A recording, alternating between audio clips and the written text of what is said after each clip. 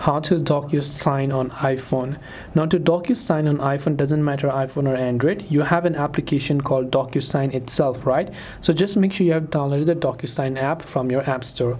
Once you've downloaded it, open it up and log into your account. Now let's say that you have got a document which you would like to digitally sign. There is a free version of DocuSign on which you can sign as much as you want. So for signing a document, signing is completely free. You don't have to pay for it. On your free account, after you create an account, of course, tap on sign document.